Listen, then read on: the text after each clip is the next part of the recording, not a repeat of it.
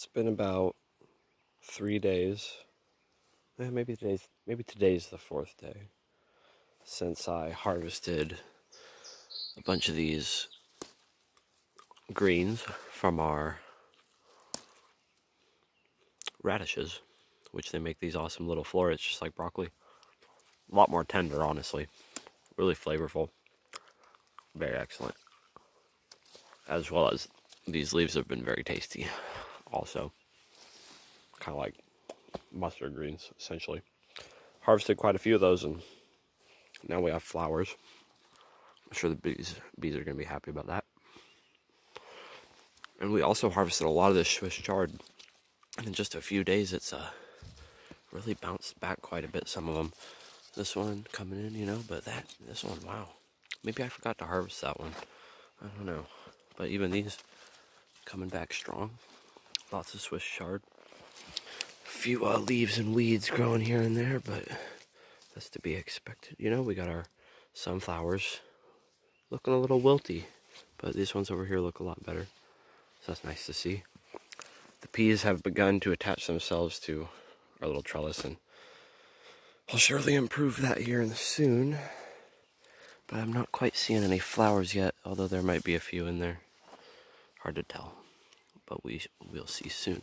Oh, and look, we have a strawberry that was eaten halfway by a slug.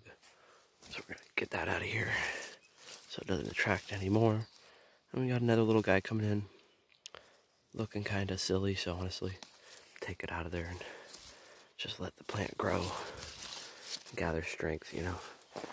We have more strawberries up front doing pretty well, despite being neglected a little bit. Our herbs doing pretty nice. I actually harvested some of these, and it looks like we have a bird fertilizing for us a little bit, while it probably was perching up here. So that's nice, free fertilizer on our lemon thyme. Handsome looking strawberries over here, setting some fruit in there, looking good. More sunflowers. Our grape is looking just fine back there, doing its thing. And we have a younger generation of Swiss chard coming up here, which is going to be delightful. Unless that's spinach or something. I'm a little confused. Pretty sure it's chard. Oh no.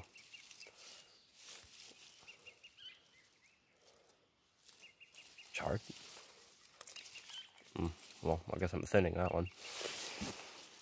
Yep, looking decent. I threw a little bit of water from a jug I brought out here on the shallots. They're just chilling. We got a few carrots hanging out. See how they do. A few more up here. They might handle it pretty well. All in all, looking pretty good. Oh wow, look at that. That vine's doing nice. Soon we're gonna have a video about what we're gonna do about trellising these grapes, and that'll be fun. But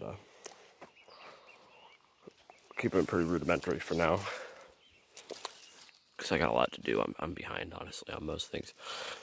I'm liking this artichoke. This is the purple artichoke. I'm probably not going to really get anything from it until next year, but they're getting themselves. Oh, this is the purple artichoke.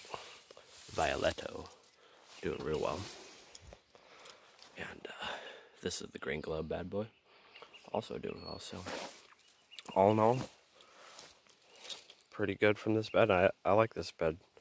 I like this keyhole idea. It's in a good location, and I got started on it early enough to get reasonable results, so I'm happy to see that. And it was really easy.